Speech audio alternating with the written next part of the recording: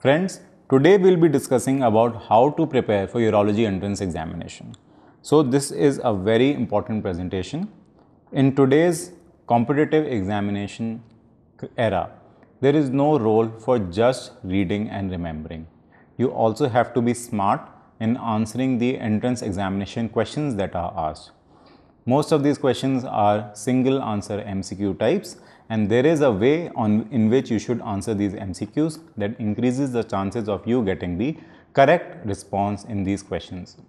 There are some questions which are true or false or assertion reason type, or in which multiple answers are correct. These are questions which are more difficult to answer and require you to have a thorough knowledge of the base information or the base theory. So while there is no excuse or no alternative to having a thorough reading of the base study material, answering the questions and how you answer the MCQ questions can make a difference between you cracking the exam and having to prepare for the next session. So in this presentation, we will discuss the key tips and tricks of answering the MCQ entrance examination. Along with that, we will have a brief look at the table of contents of the Campbell textbook of urology, which will be our base reading material, and we will discuss what are the important topics in each chapter that you should focus on. So why you should prepare for urology? The first and foremost thing that should be a prerequisite for preparing for urology is your interest in the subject. I have known people who have been preparing for the subject which is not of their choosing, but they've been told by their seniors or by their family that either the later prospects in the clinical work are maximum in this field, or the number of seats are maximum in a specific field, or the chances of them getting through are maximum in a specific field, and they prepare for that subject, but unfortunately they are not able to go through. But if they start preparing for their subject of interest, there are chances that they will be able to crack the entrance examination. Also, unless you have the interest in the subject, just by cracking the examination, you are not likely to succeed later in life. And our first and foremost aim is to make sure that we are able to practice what we are studying later in life, because our whole professional life will go in practicing this subject which we are preparing for. So interest in urology is the most important reason why you should be preparing for urology. Urology is the top super specialty branch. I consider urology and GI surgery as probably the top two branches, followed closely by oncology if you ask me in surgical super specialty. But even among them, urology I would say ranks at number 1. It is an ever advancing branch. There are advances not only in the medical management of urological diseases, there are advances in the surgical management of urological diseases as well. So this is a combination of medical and surgical branch. Even in urology now, there are a huge number of subspecialty branches that you can find and do fellowships in. You have laparoscopic urology, robotic urology, uro-oncology, reconstructive urology, you have endourology, stone surgeries, you have neurourology, you have female urology, and you have andrology. Some of these branches are more towards the medical side. For example, you have andrology or you have neurourology, they are more towards medical side. You have branches which are more towards surgical side, especially if you go in robotics or oncology. So you get a mix of both medical and surgical cases in this branch, and that is a special feature of urology in the other surgical branches. Now, as you discussed, there is a huge opportunity for subspecialization in urology, and you can choose your subspecialty of interest within the urology broad field, and you can direct your practice in that subspecialization. Another important thing or a preferred thing I would say for some people is that there are limited emergencies in urology. Limited surgical emergencies, I would say. Most of the emergencies in urology can be managed with a simple catheter placement. The most common emergency you will find in urology is urinary retention, of course, and that can be managed with a careful urinary catheter placement. Sometimes there can be hematuria. Again, it can be managed with catheter placement, clot evacuation, and bladder irrigation. Very rarely you will find that patient has come to you and requires an emergency surgical management. Those are rare cases like testicular torsion or penile fractures. So those patients who want relatively less hectic life may also be drawn towards urology. Unlike GI surgery, unlike hepatobiliary surgery, unlike neurosurgery or cardiac surgery, you will find that urology is a much less taxing branch compared to these other branches, but that doesn't mean that urology is any less. In fact, I would rank it at number 1 as we just discussed. Now, another important thing about urology is that an individual practice as well as teamwork is possible in urology. So, in certain branches, I would say in oncology, for example, you need a collaborative work. You need surgical oncology. A lot of patients may need chemotherapy, which will need a medical oncologist, and a lot of them may need radiotherapy, which will need a radiotherapist for a proper patient management. But in urology, if you want to do individual practice, you can do it. If you want to be a endourologist, you want to do freelancing, you can do it. And if you want to do teamwork, you want to do uro-oncology, you want to do robotic surgery, you want to be in an institute, you want to be an academic professor, you can be that in urology as well. So, it is a well-rounded branch. So, the main examinations that we are focusing on are the institutes of national importance like AIIMS, PGI and the SGPGI, which are the top urological programs in the country. Along with that, you have the NEET super-speciality entrance examination, from which you can get entrance into various MCH and DNP programs in urology in the country. So, how do you start preparing for entrance in urology? So, you need to divide the topics of urology into those which are really important, which you need to know by heart, and those which are of less importance. The questions are asked in lesser frequency from these other topics, and we want to do smart reading. We don't need to do the whole reading, we need to do smart reading because the time is limited. Between the entrance examination of one and the other, especially in AIIMS, SGPG and PJ, you will find there are twice yearly examinations. You will find that hardly you will get 4 months for preparation before the next examination comes. And these 4 months should be spent in making sure that these high yield topics are by heart, the previous year questions are by heart, so that you can get the maximum out of your preparation instead of doing the whole Campbell, which might not be that high yielding. So, you can divide the topics into tier 1 topics and tier 2 topics. For tier 1 topics, we will include the general urology. A lot of questions come from urological radiology, urological instruments, basics of urology, urological examination, routine examination, hematuria. These general topics, infections, these make up a lot of questions in the entrance examination. Apart from that, the 3 main topics which are included in the tier 1 topics, I would say, is the kidney malignancies, renal stones and renal physiology are extremely important, and you need to know these topics by heart.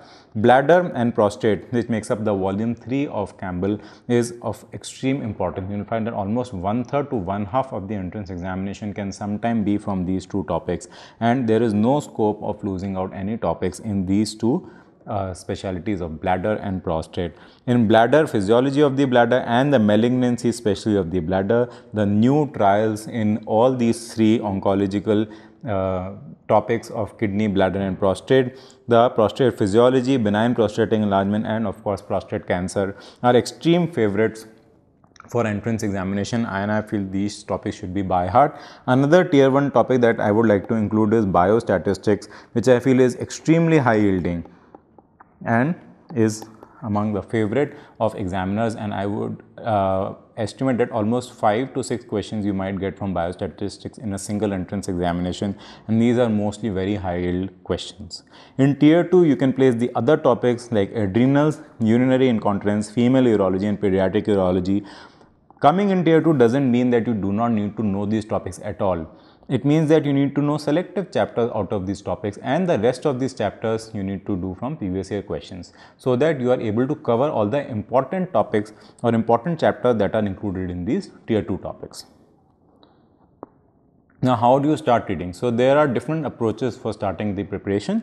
There is a book first approach, which personally I prefer, and you have the question first approach. So, in the book first approach, what I do is a chapter wise reading of the Campbell. I have been preparing my presentations according to the book first approach as well, and if you ask me personally, I would recommend a book first approach. I feel that it gives you a more comprehensive overview of the subject matter, and because the questions sometimes are asked from lines of the Campbell, and you can get if you go back at Campbell after giving the entrance examination, you'll find that they have just taken it straight out of the textbook. If you have read the textbook, somewhere on the back of the mind, you might be able to remember that option when you see it in the entrance examination. And I feel that a book first approach really makes a difference in answering the questions. So a chapter wise reading is included in the book first approach, and not a single reading usually suffices. In a single reading, what I find is I just get a crux of the chapter and I'm able to highlight the important lines in the chapter. Usually I use a pen for underlining and a highlighter for highlighting, and I use color coding as well. So what I used to do in my entrance examination, I used to use a blue pen and a yellow highlighter for the first reading. Then I used to do multiple reading.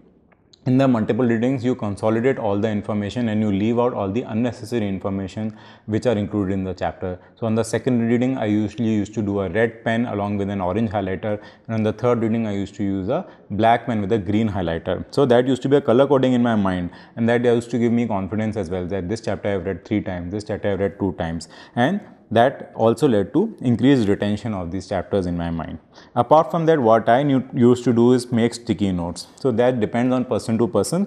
Some people like to make whole notes of the chapter. I used to find them very cumbersome. I used to find that it is very time consuming. What I used to do was use sticky notes, and in these sticky notes I used to put the overview of the chapter, and I used to make some important MCQ or the important points that were included in the chapter that I need to remember, or if I have read something new that is not included in Campbell but it is included in the topic. So for example, you have read a new trial which is not there in the book but it is related to prostate cancer, for example, but it is not included in the prostate cancer chapter, so I used to note it down in the sticky note. So when I am revising, I could remember that this trial needs to be remembered. And I used to find that during the final revision before the examination, both in the entrance and the exit examination, sticky notes really helped me remembering the overview of the chapter, because in books sometimes you find that they'll give you the causes of, for example, the causes of hypocytraturia are so and so, and they'll list 10 causes and then they'll describe each cause in detail in the coming pages.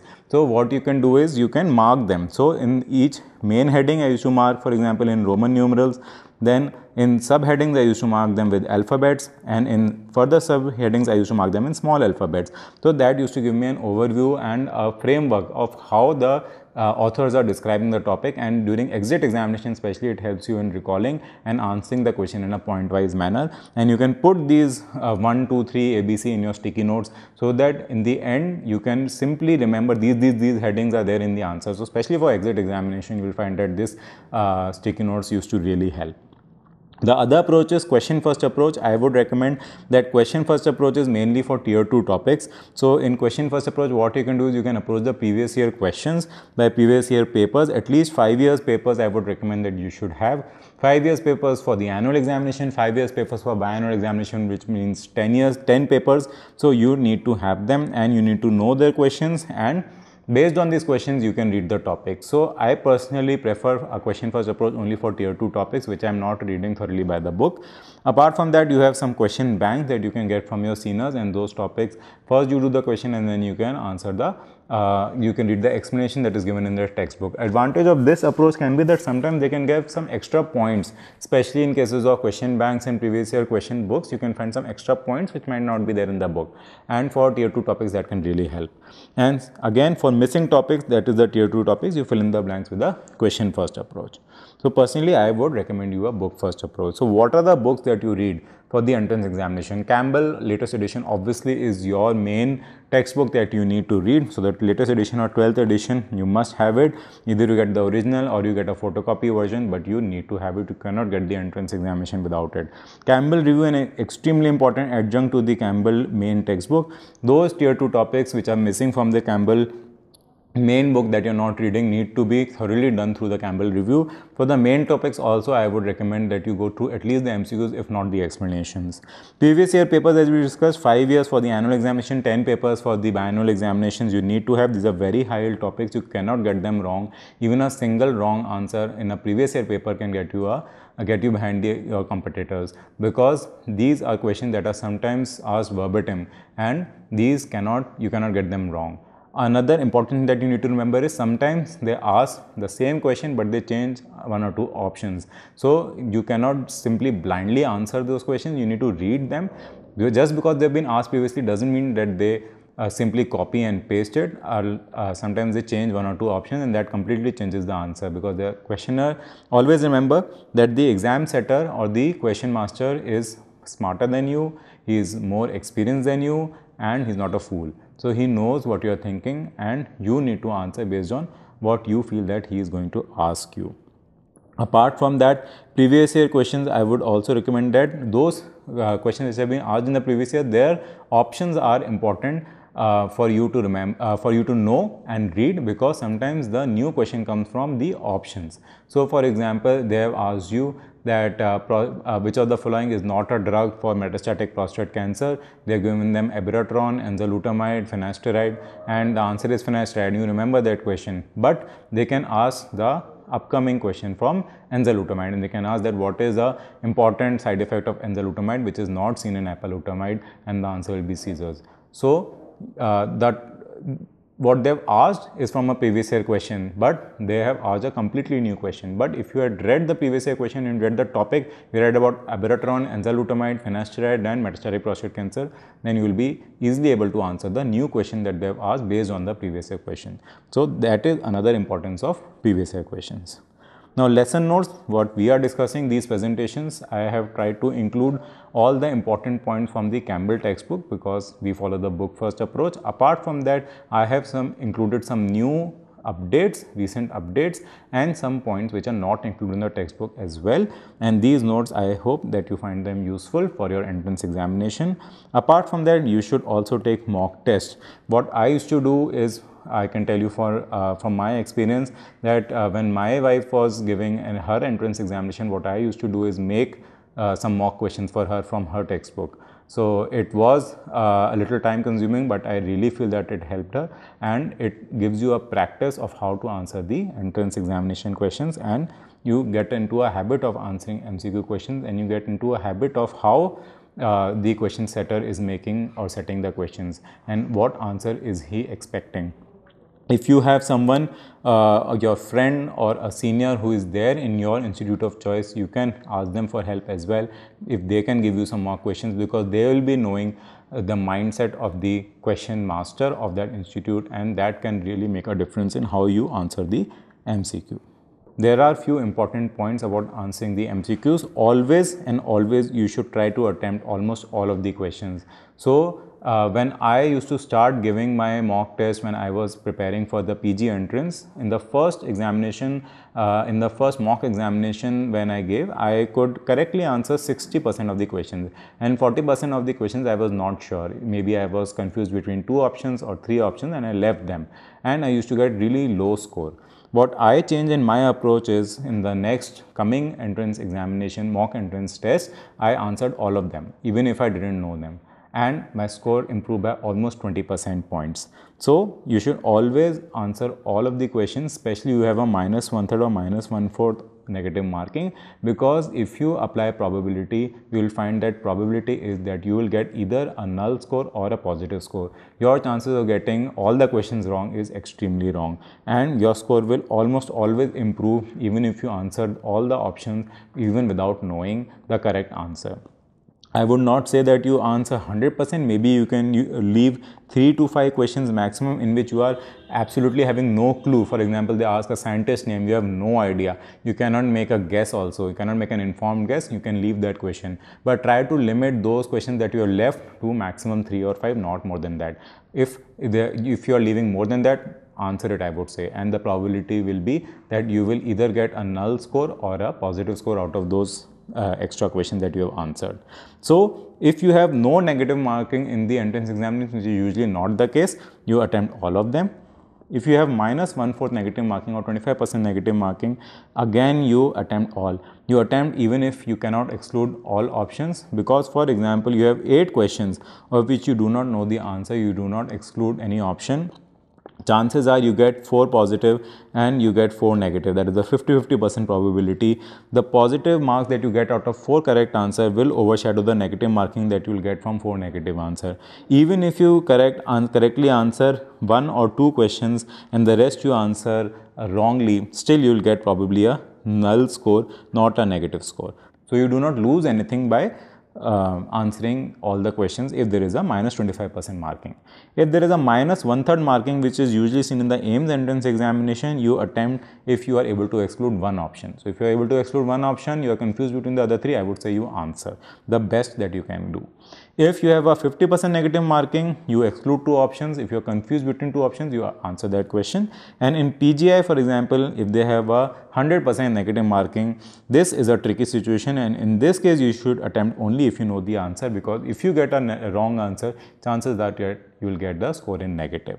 So when you answer the MCQs, always try to exclude as many options as possible, because for example, if you have been asked a question and you go you're going option A, option B, option C, and find that option C is correct, and you do not even look at the other options and you mark option C and are very happy that you have answered the correct answer, but later on you will find that maybe the option D was even a better answer.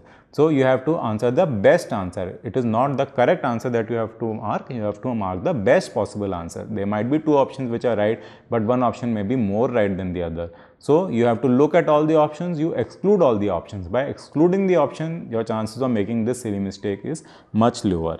Again, you delete those options that you know are surely wrong. So if you are confused between the option, at least you remove the option that you are sure that this is not the right answer. That again increases the probability that you will get the answer right. So like in KBC, there is a 50-50 lifeline. So if you remove two wrong options, chances are that you will get a correct answer of the remaining two options. Then options which are having the terms like always or never or only are almost always wrong. There is never, a never, and always and always. No, what was the thing? Always is always wrong and never is never right. In biology, that is what it is called. I would say that always is almost always wrong and never is almost never right in cases of entrance examination. Now, when you see a question and you see all the options, the first answer or the first option that you think is right is usually the right answer. So go with your instincts, because somewhere in the back of the mind what you have read, it holds on to you and you are able to answer the option by seeing the options. After overthinking the option, no, this is right, usually you end up marking the wrong option. So I would say that the first option that you feel is right, after looking at all the options, the one that you instinctively feel is right is usually the right answer. Go with your instincts. Now, options which have contradictory information, for example, they said that out of the two options, one have to be right. So for example, that we'll see a question later, that testosterone is the main hormone in prostate development, dihydrotestosterone is the main hormone in prostate development. Now you know that one of them have to be right, so probably one of them will be the answer and the other options you can exclude. And again, in the question, you have to be very careful about next step and best step. So usually in hematuria evaluation, they can ask that the patient comes to you with gross hematuria, what will be the next step? So there can be an option of ultrasound and there can be option of a contrast and CT. The next option will be an ultrasound, because that is a lesser invasive modality as compared to CT, whereas the best option will be a contrast in an CT scan. So you should be careful about what the examiner is asking, whether they are asking for the next step or they are asking for the best step. So for example, which of the statements about androgens and the prostate are correct? So testosterone is the primary androgen affecting prostate cell growth and dihydrotestosterone is the primary androgen affecting prostate cell growth. So one of them is likely to be correct, because you know that one of them has to be a hormone that is responsible for the prostate development. Now men with hypogonadism never develop prostate cancer. So as we discussed, options with never are almost never right. Other higher circulating serum levels of androgen increase the risk of prostate cancer, type 1 thyroid. Now we are not sure, but if you have been able to exclude one option and you are thinking that one of them needs to be the answer, because one of them have to be an androgen that is affecting prostate cell growth, so you can answer between the two, and if you answer, then again the probability of you getting a right answer will be increased. So again, with respect to two RCTs affecting the effect of PSA screening of prostate cancer mortality, I just wanted to highlight here that both studies clearly show no benefit. Again, this clearly, always, never is almost always a wrong option. So how do you start preparing for the entrance examination? Before, for example, you have starting preparing for the entrance examination now, and the entrance examination is after 4 months. So you should make a schedule. That is what I do. I make a schedule. On a piece of paper, I note down the calendar. For example, I started September 1 to October, November, December. I make the whole schedule and I mark the Sundays and I mark the holidays as well. And based on the Campbell table of index, table of contents, I divide all the topics and make a schedule of how I want to read. In that schedule, I will give rest days for myself because I know that I am not going to be able to read every day. I am going to divide topics according to their length. That is what I do. So a long topic of 60 pages will be clubbed with a short topic of 10 pages so that overall it balances out each other. An interesting topic will be clubbed with a boring topic like anatomy topic, or a physiology topic will be clubbed with a management topic which I find more interesting, so that I can balance them out. If I keep all the boring topics together, I'll fall in a slump, I'll stop reading and I'll be distracted instead. That is what happens to me. So I make a schedule. If I am on a schedule, then I get a kick out of ticking that box. I get happy when I am able to cross off that topic of my list, and that keeps me going. Again, once you make a schedule, make sure that you start a schedule a little later from the current date and you start reading from the current date. So try to start at least 1 week in advance of the schedule so that you are able to get some lead time on the topics that you are reading. Inadvertently, you will find that you will get more rest days than you have put in your schedule, or you will not be able to read as much as you have put in your schedule. So if you have some lead time, you will feel good that yes, you are going ahead of the schedule and you will be able to do your reading. And you have to keep adequate buffer for emergencies.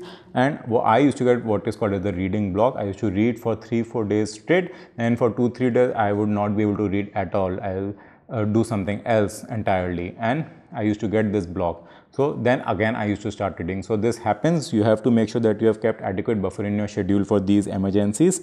Now every line of the textbook is important. That is the beauty of the book first approach.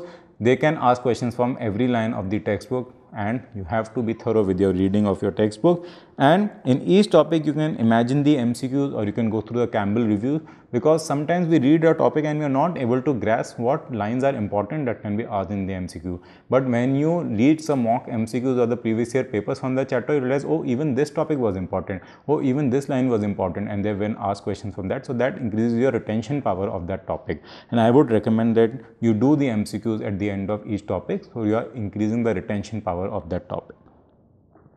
Now apart from your textbook and these additional books, there is some bonus reading material that you can get from your peers and from your seniors who are already studying in your institute of choice. You can ask them for some additional bonus reading material that they might have. They can ask them about the important machines, for example the lithotripsy machine or the robotic technology. If it is available in the institute, chances are that the examiners from that institute will be including these in their entrance examination. Topics of interest or types of patients that are admitted in the ward of the institute of your choice, likely are that the examiners will be asking questions from those. So if your institute of choice is not doing pediatric urology, chances are that the entrance examination for the institute will have less amount of pediatric urology than, for example, if they are doing a lot of prostate cancers. Again, every institute will have seminar topics, journal clubs for the MCH academics, and these topics of seminars, or if you can get hold of these seminars or the journals, are again a bonus reading material, because these will be of interest to the faculty of that institute. Now apart from that, there are some journals as well, especially those journals containing randomized controlled trials, especially those which are named, like you have the PROMISE trial, you have the Precision trial, you have the Future trial. So these trials are important for MCQs. You will find at least 4 or 5 questions that will be coming from these new trials. They are very favorites of the question masters, and these trials can be found in European Urology, Journal of Urology, which are the European and the American journals, the Indian Journal of Urology, NEJM and Lancet. NEJM and Lancet trials are especially important. So if you can get hold of them, if you have the time for them, I would say that this is a bonus reading material. Now biostatistics, as we said earlier, is very high yield. It is a very favorite topic of entrance examination, especially of AIIMS, I can tell you. And the book for biostatistics is a high yield statistics book. The book is titled High Yield Statistics. It is a small book, 100 pages, hardly a day read, and it is very high yield. You should especially know about the types of studies, survival analysis, life table analysis, Kaplan-Meier analysis, stages of the clinical trials, a favorite of the question masters, sensitivity, specificity, positive predictive value, negative predictive value, what is it, and the incidence prevalence. These are the major things that may be usually asked in the entrance examination. And biostatistics, I cannot stress enough, you should definitely be aware of this topic, because there is bound to be a few questions coming from biostatistics. Apart from that, you should have a hold of previous year papers. You can usually get a question bank that is usually passed down from seniors to juniors. These previous year papers will be of NEET SS, AIIMS, SGPJ and PJ. They are extremely high yield and there is no scope of missing any question if you want to be in the competition. Now, the entrance examination forms, you should keep track of the application and the last date for filling. I have known people who have missed the last date for application and they were not able to sit for the entrance examination. That is something that should never happen to you. You should keep track of the applications and the last date for filling, and you should fill the forms well in advance, because if you have filled something wrong, if the form comes back to you that you have made an error in the form, you should have a buffer to correct it before the last date gets expired. So that these form problems, these silly mistakes should never happen.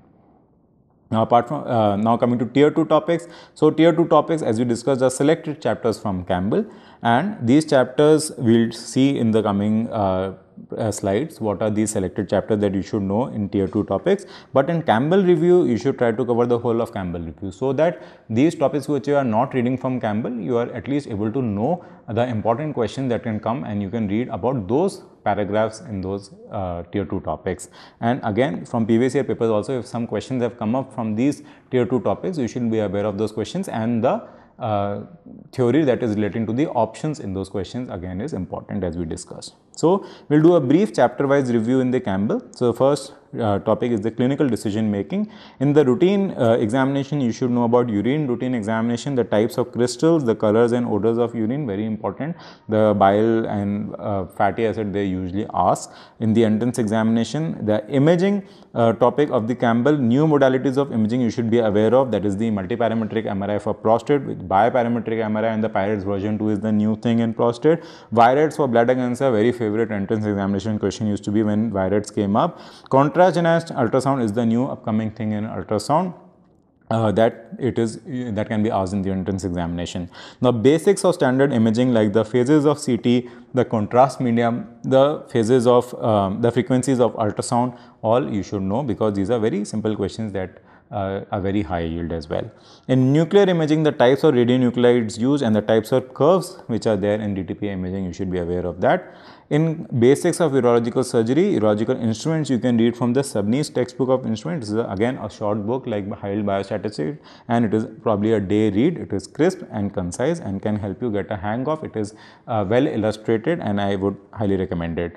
Apart from that, you have laparoscopy and robotics, in which new robots, the Indian robots, Mantra robot, the advantage, disadvantage of robots you should know, and the basics of laparoscopy, port placement, the angles in laparoscopy you should be aware of, because this is the new technological advancement in the field of urology, I would say. In energy modalities, types of lasers and their characters, especially thulium laser is the latest advance, and you should be aware of this. And hematuria management is the usual question for the next step in management, not the best step, and the flow chart of hematuria management is well given in the Campbell chapter, and you should be aware of that. Coming to pediatric urology I would say is a tier 2 topic, and these topics are out of pediatric urology are the ones which are mainly important. The rest you can do from the MCQs. Vesicoureteral reflux and the surgeries for UR are important. PUV, you can get the image of the keyhole appearance and the characteristic MCU appearance of the posterior urethral valve in the examination. Renal cystic disease are again a fact-based topic, and an MCQ can come from these cystic diseases, especially the new drugs which are used in the treatment of ADPKD.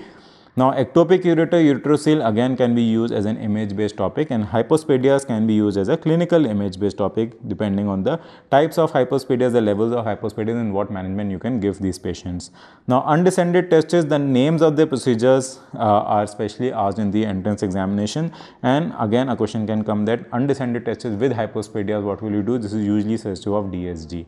So, in DSG, that is disorder of sexual differentiation, clinical decision making and identifying the type of disorder of sexual differentiation is important in the entrance examination, and Wilms tumors and neuroblastoma comprise the main topics that you should know about in pediatric oncology. Now coming to infections and inflammation, especially in entrance examination, they ask about special type of renal infection and the primary organism associated with those infections like emphysematous pyelonephritis, XGPN and malakoplakia. I would also say that they are very important for image-based questions. They can give you the bare paw appearance of XGPN, or they can give the air in the CT in emphysematous pyelonephritis, or they can give the pelvic calycial enhancement, or moth-eaten calyx, or a ureteric stricture, or a thickening of the ureteric wall in case of TB. That can be asked in the image-based questions. Again, for TB, WHO-based management, which is the extrapulmonary TB management based on the index guidelines which have come up, is important because TB is especially important for the Indian patients.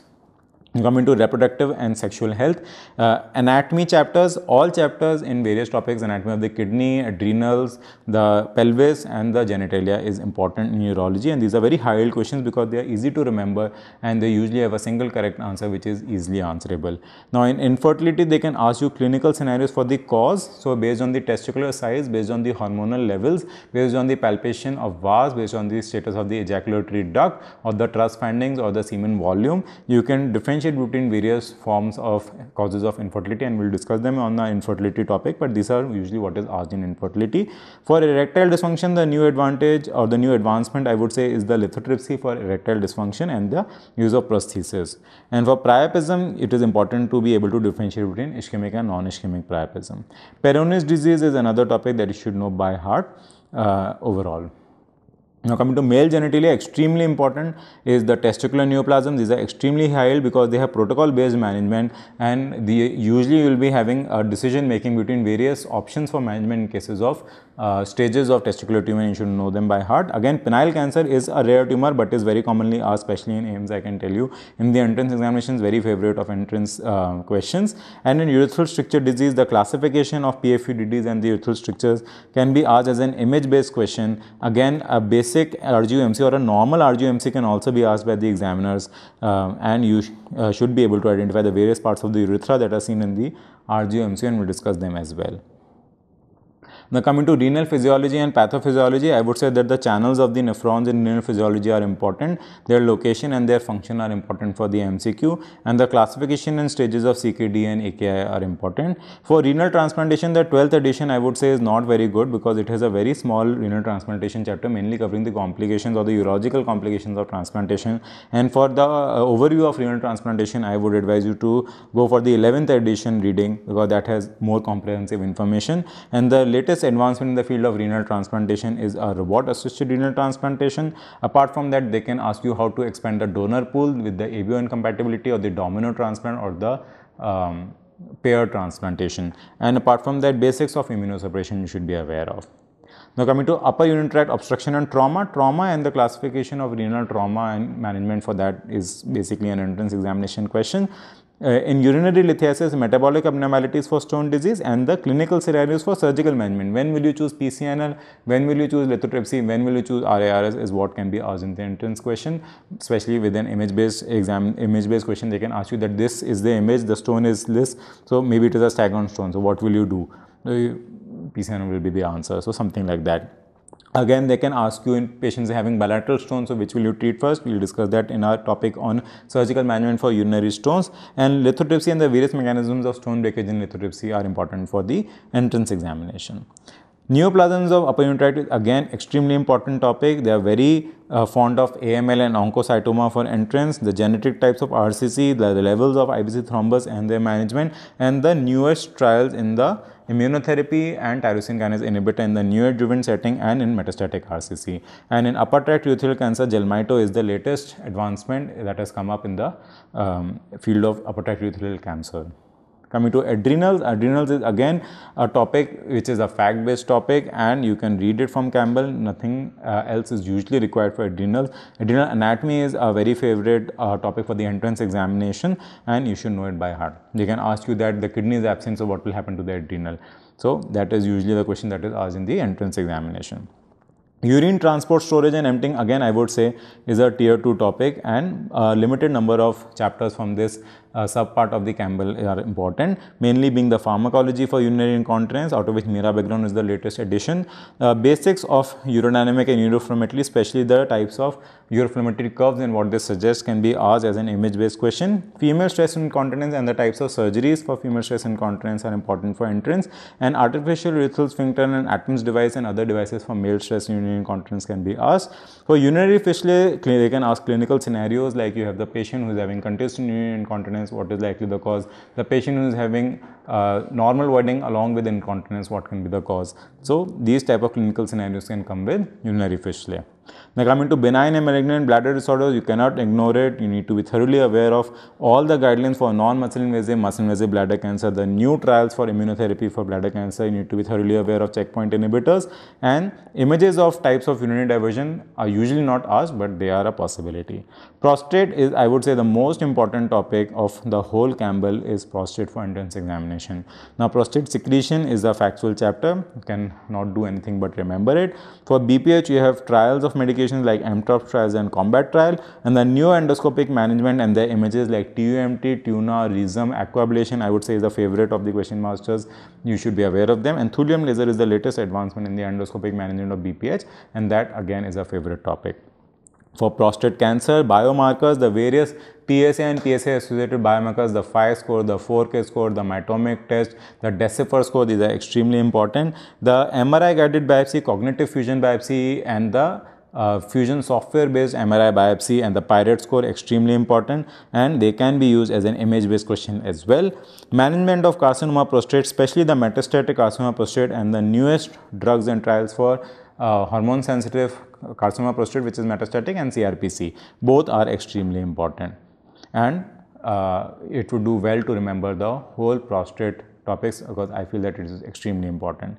So in the end, I would only impart the advice that we need to do smart reading. We do not need to do the whole Campbell, but we need to do the important topics. We need to do the previous year chapters, the previous year question papers, and we need to do statistics, and we need to do a mock test, which is extremely important. We need to be careful about the time.